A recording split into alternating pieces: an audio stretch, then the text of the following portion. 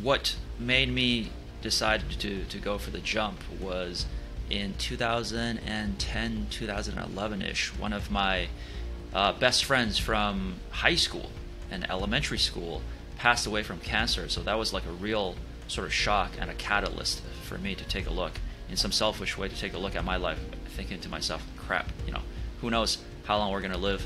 If I was going to go in the next, year or two or month or two, I didn't really want to spend the last days of my life working in a big corporate environment where,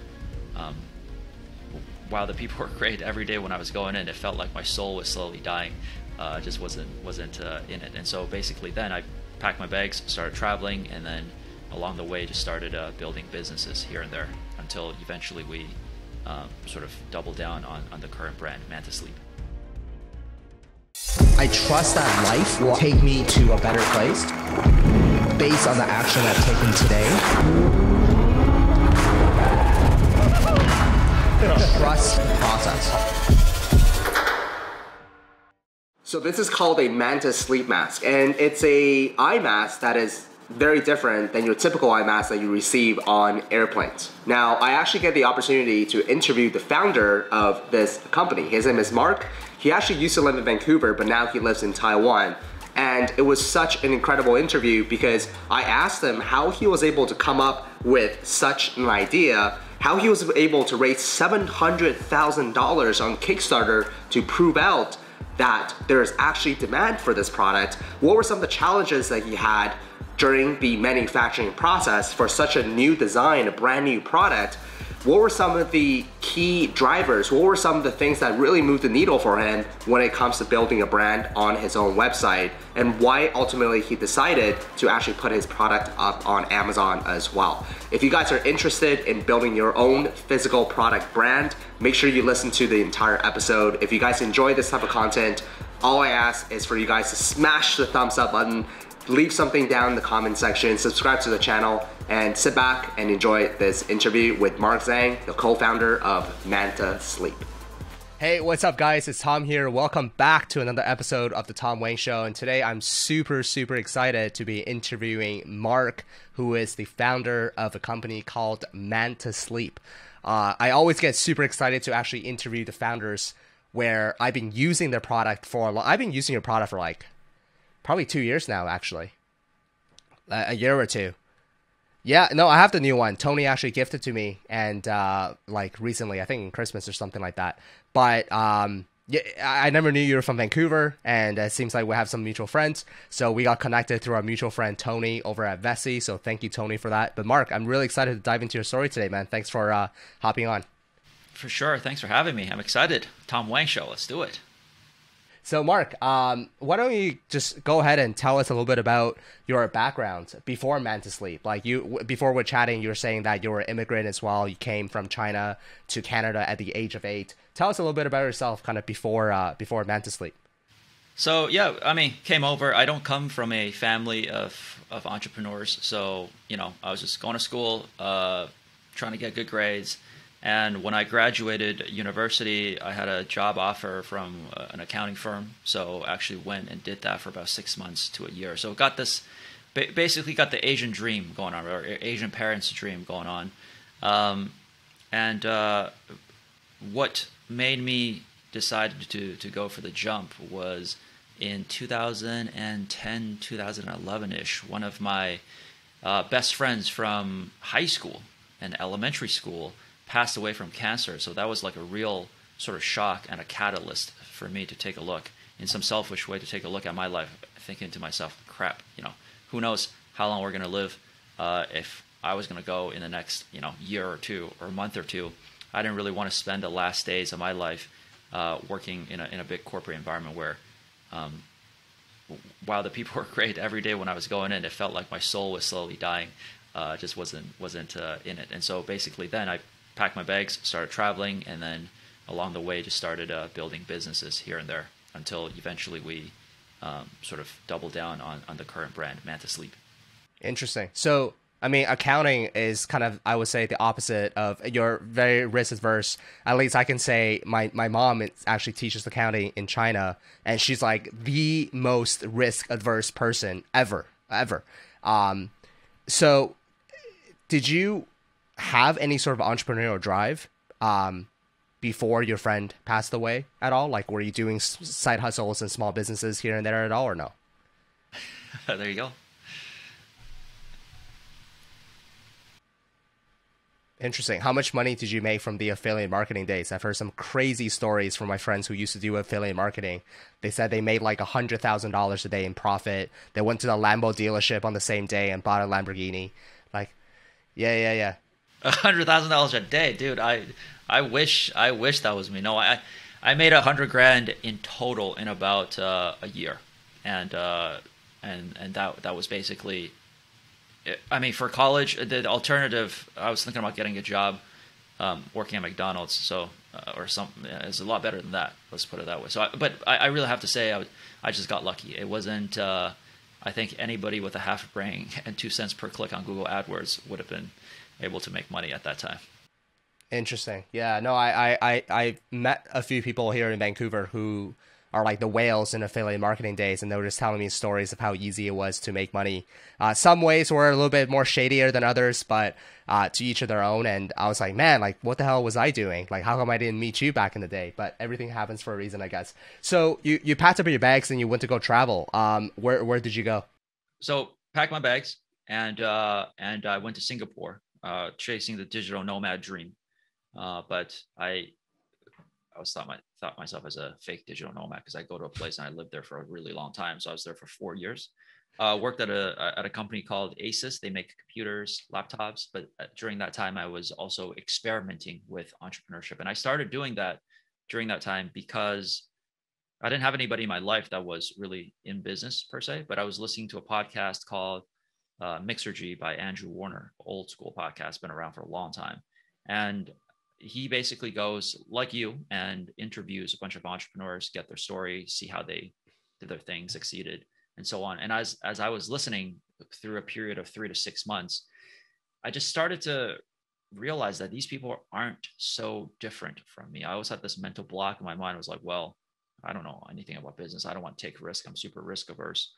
And so as I was listening, I was like, man, these people sound like they're just the same as me, if not dumber. I mean, I'm not knocking on anybody here, but they some of them sounded like just like average Joes, just like myself. Right? So give us some names. Who was the dumbest person you ever heard on a podcast? You're like, man, this guy. The dumbest person I've heard on a podcast is Mark Zhang. That's for sure. Well, hey guys, and at the end of this podcast, I hope the one thing you take away from this is if Mark can do it, anybody can do it. You can do it. Seriously, honestly, that was. I mean, I remember.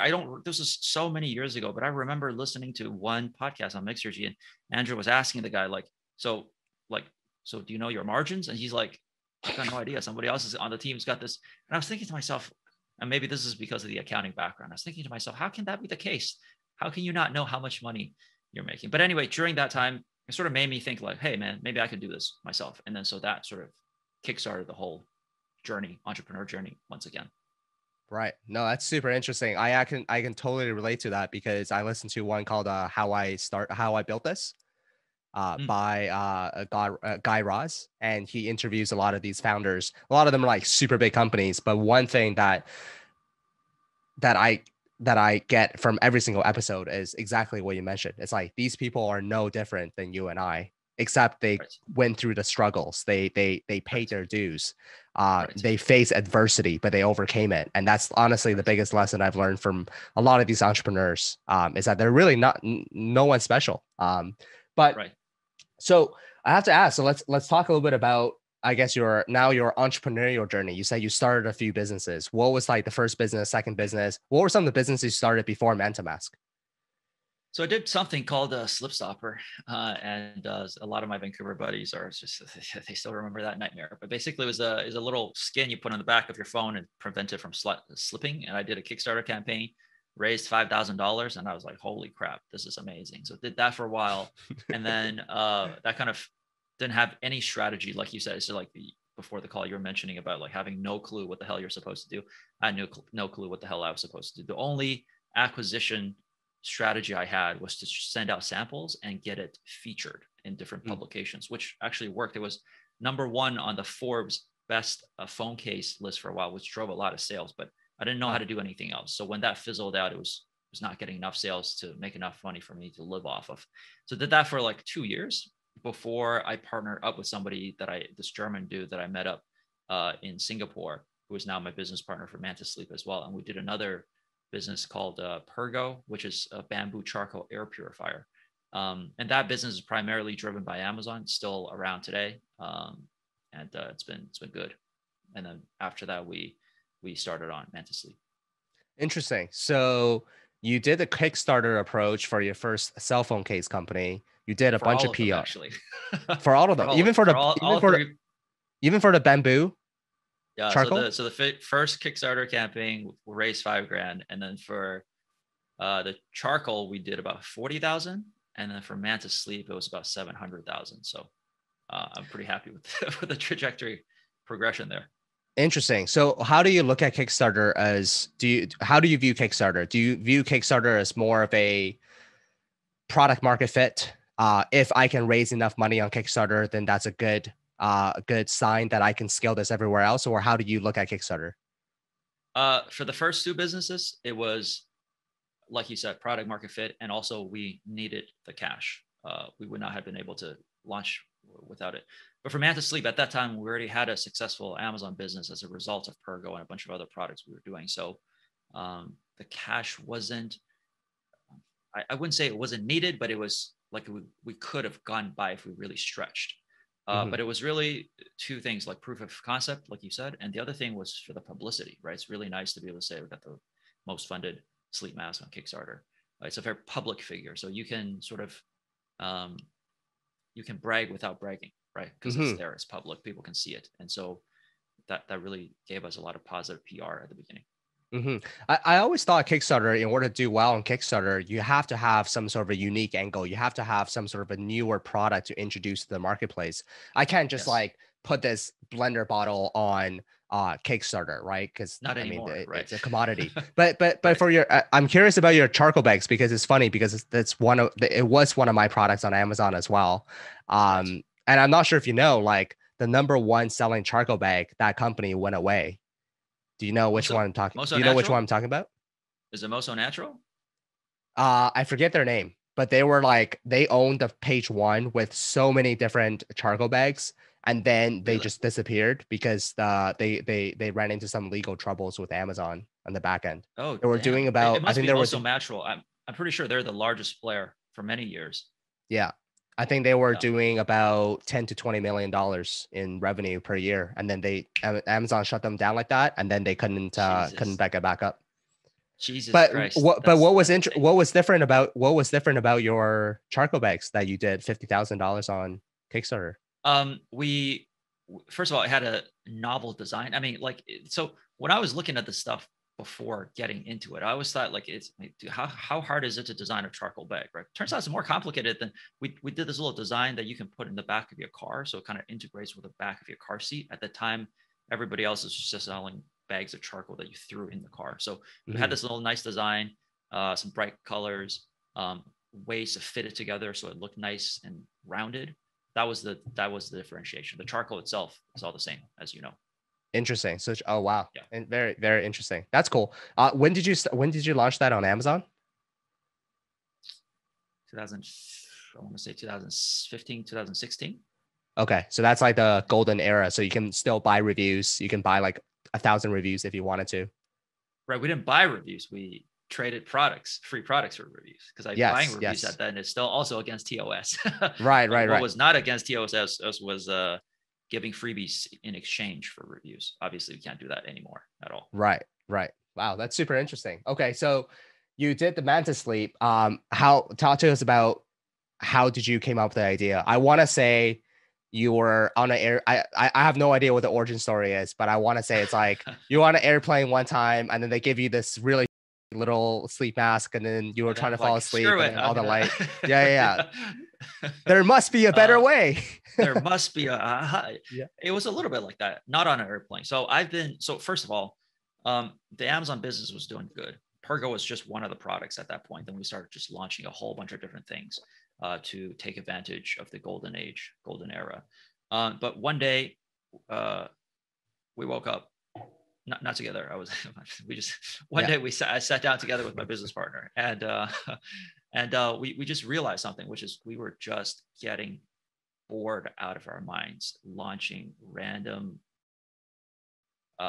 private label products on Amazon. Like, if we had to do that, we have to do another rolling pin for the sake of increasing the revenue and profit of the business, we're going to kill ourselves. It was just getting so boring. And so then at that point, where we had some luxury with a bit of a runway in terms of the money that we built up, we were thinking to ourselves, like, what is the thing that we should do next that's actually interesting? Like, what can we do that actually is going to be the legacy business that makes a legitimate impact, that so we can go out and design something new, novel, interesting that's never existed, because he's an industrial designer, right? So this is very important for him as well. And I've been using sleep masks since I was 15 years old. So this is something, I'm a light sleeper, can't really sleep without it. And so then I was like, we can probably do something better. And so that's why we decided to do it. If I were to look at it from a business opportunity perspective, if I was just doing product research, I would have never gone into sleep masks if it wasn't because we wanted to really put everything we had behind this and go for the long-term win. Because if you take a look at Amazon, you take a look at the competitive landscape, super competitive, lots and lots of different models, all relatively low price, tons of reviews on Amazon. And so if we were just looking at it from purely that perspective, would have never done it. But yeah. So you're more focused on solving one of your own pain points rather than looking at Jungle Scout and seeing what has low reviews and good opportunities. For sure. I mean, that's what we did for the Amazon business, but for Manta Sleep Aids, because if you look at the data, like, oh my God, there's no way I'm going to enter this market. It's insane. Yeah, absolutely. Yeah. So your partner is an industrial designer, so that obviously helps when it comes to designing the product and so on and so forth. But what were some of the early challenges that you had when it comes to the product design, the manufacturing phase? Was it hard to find manufacturers that can give you good quality samples? Talk to us a little bit about that process. I can bring out my journal. There's probably 10,000 pages of all the problems that we have. Wow. Man, where do we even start? It's the most surprising thing to me, and if I didn't do this and we were interviewing somebody else who launched a sleep mask business, I would think to myself, how difficult would it be to make a goddamn sleep mask? It's a sleep mask that's not an Apple iPhone. But the amount of time it took for us to figure it out was surprising. Let's just put it that way. How long did it take? How long was the process? It took us like 2 years to really get the first version of the product right. Wow. But I would also say if we had more experience, it probably would have taken a lot and more money, and it would have probably taken longer. But there was just a lot of experimenting with how to do this experimental phase. And because this was like one of the first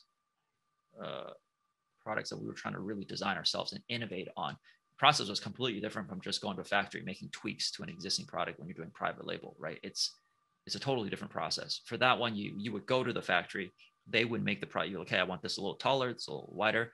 Boom, relatively easy change. You get it done in 3 months, you're good to go. But with this kind of stuff, when you bring to the factory, the manufacturing to create, it doesn't work very well. Ideally, you want to build a prototype and you bring it to the factory, and then they just replicate it. But we could not build the prototype because we didn't have the tooling or the resources to do so. So we had to work with the manufacturer. So that process there's a lot of friction, and it took us a long time to figure that out. And the manufacturer is located in Asia? China, yes. Got it. Did you have to go physically to China? At that point, we're just like, I'm so sick of this. Let me just go to China and figure this out. Yeah. At that time, I was already in Taiwan, so it was a relatively short trip. But even before then, when we were doing Pergo, we always had to go to China. It always makes things easier. Yeah, no, absolutely. So I'm curious to know how once you got the final product. Actually, let me backtrack. So you put the product on Kickstarter, but in order for you to put the product on Kickstarter, you had to have at least a prototype, correct? But having a prototype and then translating that into mask manufacturing also is a additional step. It's not necessarily because we had a prototype, everything else is going to be all good to go. Right. Makes sense. I'm curious to know, how did you protect yourself from knockoffs? Chinese manufacturers, especially for such a novel product. And once start selling well, worst gets around and so on and so forth. I so we got lucky. So first of all, there are a lot of knockoffs, all terrible quality, but there are a lot of knockoffs. But what I got lucky was in my network at the time, somebody in a forum made a post, and I still remember what it's called. It's called "Trademark Your Shit," and then I read it, and it really spoke to me. Also helps that my girlfriend at the time and now wife is working in the legal industry, so it really drove home. So we basically just trademark, design patent, utility patented in all the major markets: China, US, Europe. And so that has really helped. Now there are still copycats for sure, but that's really helped in terms of serving as a deterrent, and in worst case scenarios, an enforcement mechanism to get rid of the copycats. So right. It's a bit of a chicken and egg problem, especially for newer entrepreneurs, because at that time we already had a little bit of money from the Amazon business, so we were more comfortable. But before then, if you were to ask me, should I spend $10,000 on a utility patent, I'd be like, well, I don't even know how big this product is going to be. Why don't we put the product out, see how it does, and if it does well, then but then at that time, often it's too late. So it's a bit of a chicken and egg problem that you have to decide for yourself. Yeah, no, absolutely. It's fascinating. I didn't know that Manta Sleep was actually born out of Kickstarter. So that's really interesting. And I guess once you raise the let's talk about Kickstarter a little bit. So you have this idea. Okay. I know I talked to Tony quite a bit about Kickstarter. He's like, you got to get the video right. You got to get that page right. And then it's a matter of like driving some traffic and so on and so forth. Can you talk to us about Kickstarter? What are some of the most important aspects of Kickstarter, essentially? Right. So I think Tony from Vessi probably knows a lot more than I do, because he's done a lot more Kickstarters. But I think what you just described is pretty much the gist of it. I think the most important first part is to find a product that tends to work well with the Kickstarter audience. So if you were doing like B2B, if you're doing like I know people in the past have tried to do just through my network, some like sustainability products that's more meant for the corporate side of B2B. Like these things never do well, right? So it's almost like it's not really a science, but it's like it's a combination of data that you can get, as well as intuitively looking at what's, like, for example, keychains, wallets. For, I don't know if it's still the case, but for a long time these projects tended to do really well. Backpacks, because they have a broad market appeal and pretty much everybody needs one. And if you make something interesting, innovative, they tend to capture people's attention a lot more than something like a nonprofit, which is important, but it just doesn't have the same sort of broad appeal. That's why some of the most, pretty much all of the most raised projects on Kickstarter are actually physical products, right? They're not the other creative things, areas or categories. And the second thing is just to figure out how to drive traffic, whether you want to do Facebook ads, PR, your friend group, email list, whatever the case might be. You got to drive traffic to it. And if you do that well enough, it becomes a sort of like a halo effect, where because you're getting a lot of traffic into it, Kickstarter ranks it high. And in the end, the ideal situation, you want to end up doing about 50% sales coming from Kickstarter itself, and then 50 from external traffic being driven in. Interesting. Very cool. Once you finish the Kickstarter campaign, you raise $700,000, which is a massive amount of 400 or 450 on Kickstarter, but then we took it to Indiegogo later on and then made up the rest. Got it. So how did you feel about that number? Was that like we're onto something? Like this is it? Like you felt very comfortable with that number? Yeah. I mean, I was not expecting it to be. I was thinking if we do 100 or 200 grand, we would go ahead with the business. So that was beyond my stream. I think it was, I think it's clear in retrospect and we can guess, but you never really know. It could be a luck thing. It could just be a timing thing. It could be the fact that our masks, a lot of customers say they look like mini bras because it's got the little cups and the holes in the center. And maybe that was just weird looking enough so that our ads worked really well on Facebook and kind of made it all happen. Mm-hmm. So once you raise the money, now it's about fulfillment. Now it's about actually shipping all the orders out to your customers. Did you have a lot of issues fulfilling that many units, or No, because we had done this for a while, and we also I don't usually respond to cold pitches, but when we were done with our Kickstarter campaign, a fulfillment center in Georgia reached out to us. Cold pitch. Seemed like a solid guy. Uh, took the lead. They did a fantastic job. We're still using them today, and our Oh wow. volume is like 10x of what it was for that back then. So that was just it was luck there as well. Right. No, but I'm sure you can find lots of capable fulfillment partners to be able to get it delivered. So once you raise $700,000 and you start fulfilling all the orders and so on and so forth. So the natural next step, I guess, would be to continue the brand on Shopify and start selling through Shopify now that Kickstarter and Indiegogo is done. Talk to me a little bit about what the next steps were after Kickstarter. Did you guys go on Shopify right away with your Amazon experience? Did you say, let's put it on Amazon? How did Amazon fit in the overall strategy? Amazon did not fit into the overall strategy. I didn't want to be relying on it, as you know. For the current business, we had an account suspended, not through any fault of our own, in Europe, and so that was a painful lesson because that represented hundreds of thousands of dollars in potential revenue, and it was just a stressful thing, right? Like you had an Amazon business, so you know this.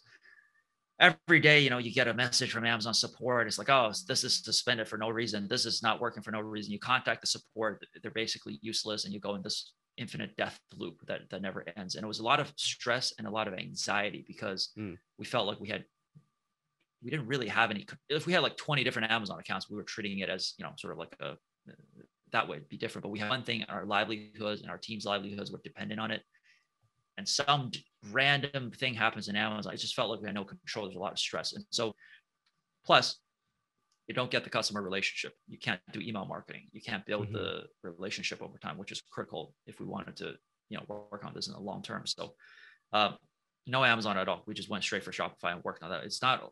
I think we only entered Amazon in 2020 or late 2019 as a channel strategy rather than using Amazon as any ways to kind of launch the business. Interesting. I'm curious to know.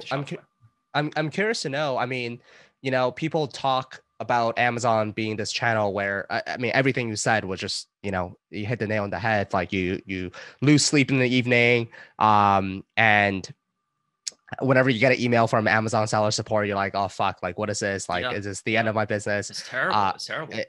So talk to me now that you know the Shopify side. I've also heard stories about Facebook ad getting suspended and this and that. What are some of the bad things about Shopify side? Right. So I don't think unless you're doing something real sketchy, I don't think Shopify itself is going to suspend you. But there's definitely the risk of having your Facebook ad account suspended or your Google AdWords, and a lot of our traffic comes from there, and so that would also be a bad situation. But you tend to have more control over it because you're spending money on it, right? So you're, as long as you're not doing anything shady and as long as you're generally following the rules, it's nowhere near bad as Amazon. Amazon just really I don't know how it is now. I know the team still run into issues with Amazon, but I really think they just treat the sellers like crap. Whereas Facebook and Google, you're sort of the customer, if anything, because you're spending a ton of money with them. But you're right, there's still a risk. But at some point, right, it's I don't think any business can really diversify out of these big platforms. Our livelihoods are really just dependent on them. But at least now there's Shopify, there's Facebook, there's Google, there's also Amazon. And so the risk is much more spread between these platforms rather than being concentrated on Amazon. Right. No, totally. That totally makes sense. I want to ask you, your product is, when I was talking to Tony, because I'm thinking about starting a direct-to-consumer brand as well. One of the things that he advised me on doing is sell a product where your AOV is at least like $100, $120. Like Vessi is like, a little bit higher. You're selling a pair of shoes for $100 and someone buys 2 pairs. So, but your product is not very expensive. I mean, it's expensive for an eye mask. It's definitely on the top end of an eye mask. So I want to ask, like, how are you able to make such an inexpensive product to work? On Shopify, you have to pay Facebook ad money, you have to pay Google ads money. What are some of the strategies that you used? Unless your margins are just like, it costs you 20 cents to make those masks or something. I wish it cost 20 cents. I'd be going to the moon if it cost us 20 cents to make it. It's quite because of the quality of the product. It's actually quite expensive. But I would say, so I had this question come up before where people are like friends of mine who are also doing big business are like, how are you making this work? It's just like your AOV is pretty low.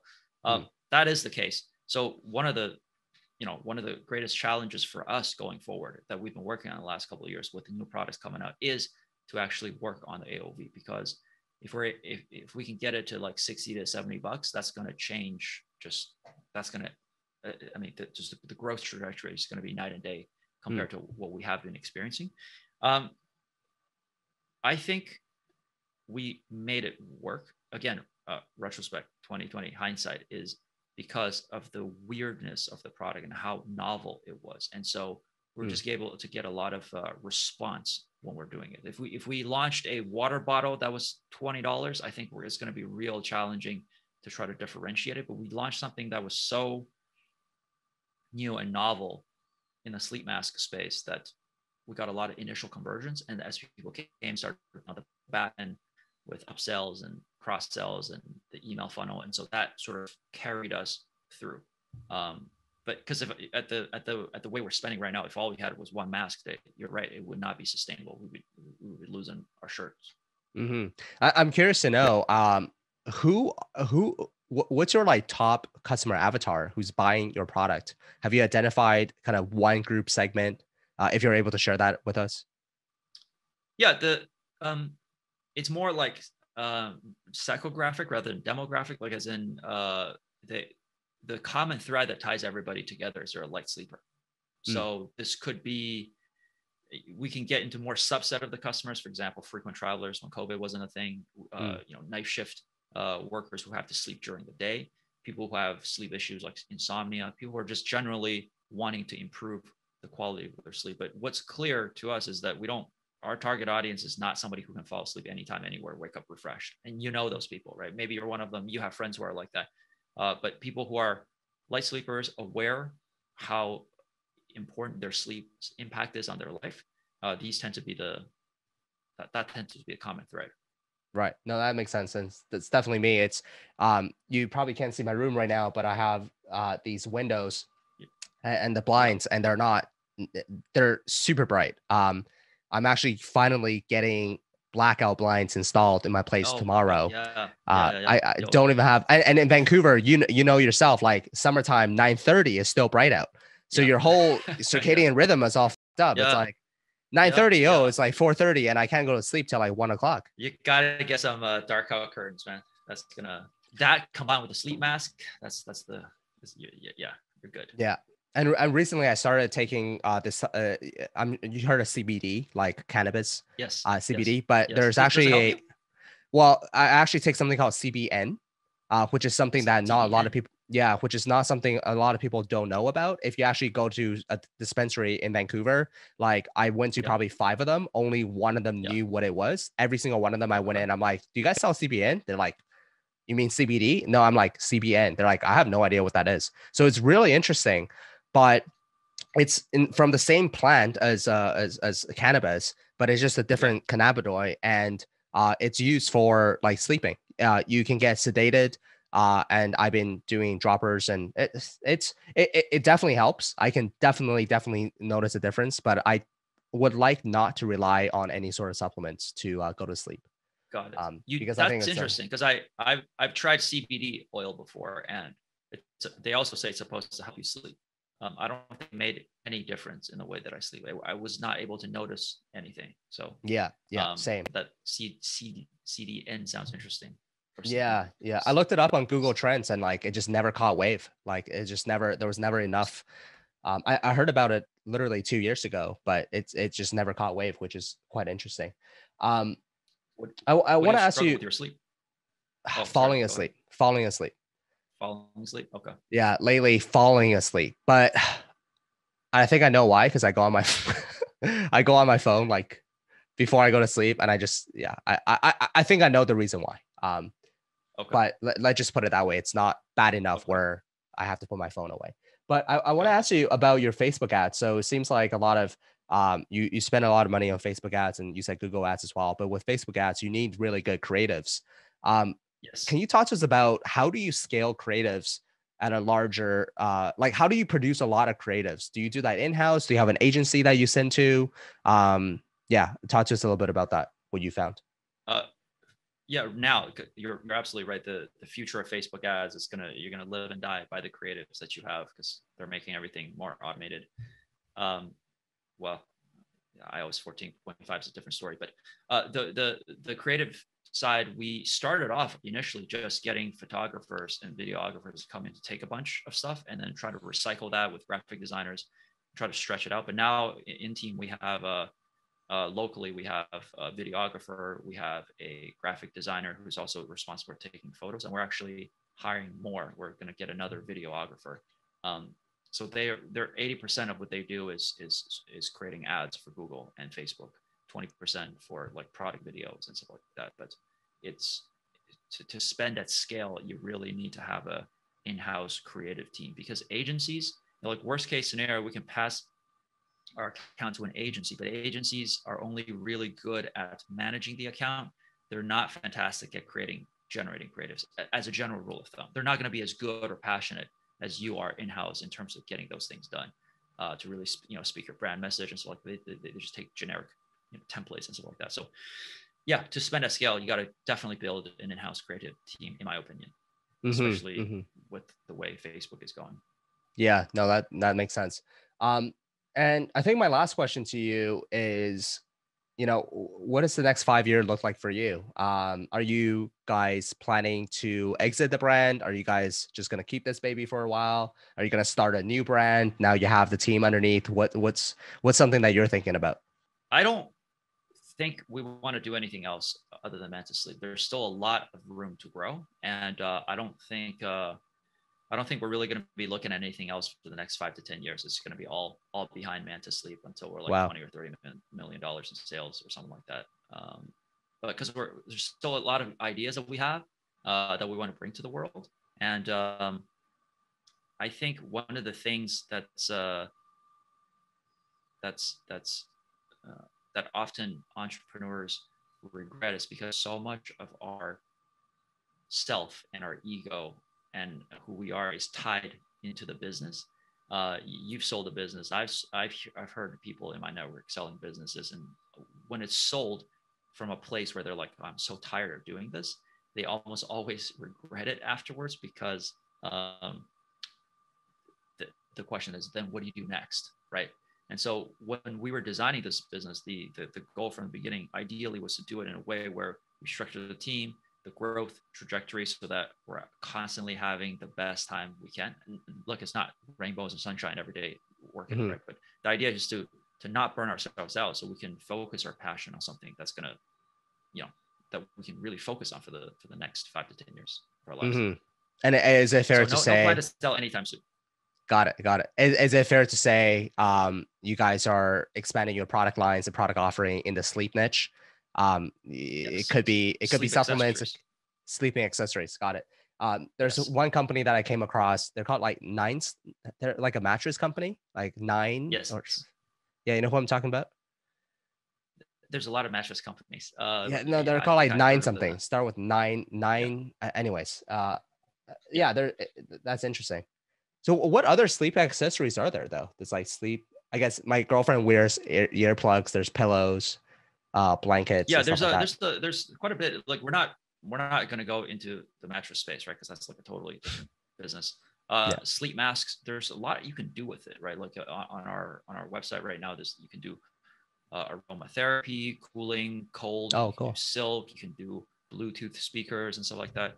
We're also designing this experience around what we call the pro nap movement, which is empowering people to naps. I believe it's impossible to unlock your full potential if you're not getting an afternoon nap every single day. And that's like, we have these beliefs written out in our website. So it's about designing around that. Better earplugs, for example, nap pillows that actually work. So if you're going to the office, you can take a nap comfortably by leaning on your desk. There are a lot of things you can do to optimize the sleep and napping experience without getting into the more traditional areas, like necessarily creating pillows and blankets and mattresses and stuff like that. Yeah, totally. And are you gonna put those on Kickstarter as well, or? No, it's too much work too much work and not really. We're at a different stage in the business now, so it's not. Yeah. Right, fair Not enough. good I guess you fit have email right now. lists and you can just like Yeah. contact your customers Yeah. now. Yeah. Got it. Got it. No, super cool. No, hey, look, I really appreciate your time. Guys, go check out their product. I actually mentioned your product to my students. I also have an Amazon FBA course. Nice. Maybe you saw a sales spike the other day. Probably not, but a few of them bought. A few of them bought the Okay. product. I might ask you That's for a awesome. little. I might ask you for a little affiliate code, and I can be an For influencer for your sure. I brand. appreciate all the kind words and the support. And thanks for your time as well. This was fun. Yeah, thank you so much. Guys, go check out Manta Mask. Yeah, if you're a light sleeper or you just want to check out the product, I think there's a lot you can learn from their product when it comes to their packaging, their unboxing experience, and just the product itself is honestly phenomenal.